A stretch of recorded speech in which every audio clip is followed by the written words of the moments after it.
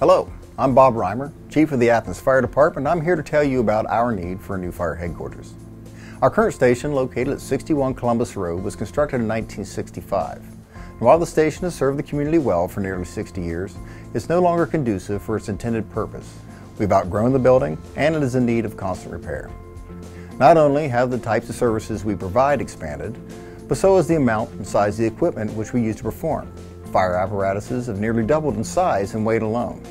With the addition of technical rescue capabilities, health and well-being needs for personnel, and equipment and supplies necessary to operate, the station is busting at the seams.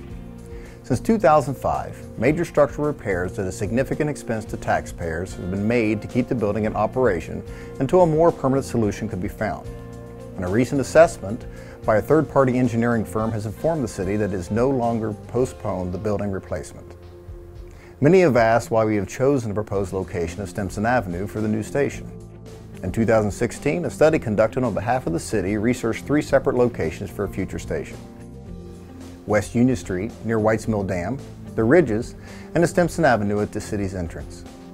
The more centralized location on Stimson Avenue chosen for the new station allows for faster response times to a majority of the city and its largest infrastructure. What does this mean for our community? Well, it means decreased response times, quicker attacks on fires, quicker rescues of trapped victims, and quite possibly decreased insurance rates for homeowners.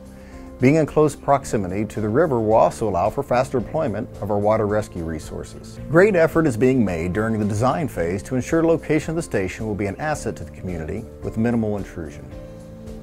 This fly-through narration will give you an idea of the proposed station design to date. With the new fire headquarters, we hope to provide a community atmosphere with improved parking, local playground, improved access to the green space and bike path, and a year-round open public restroom. Soft external lighting to provide security and access to the station while minimizing light pollution. Green energy initiatives will be used to decrease operational costs as well as our carbon footprint.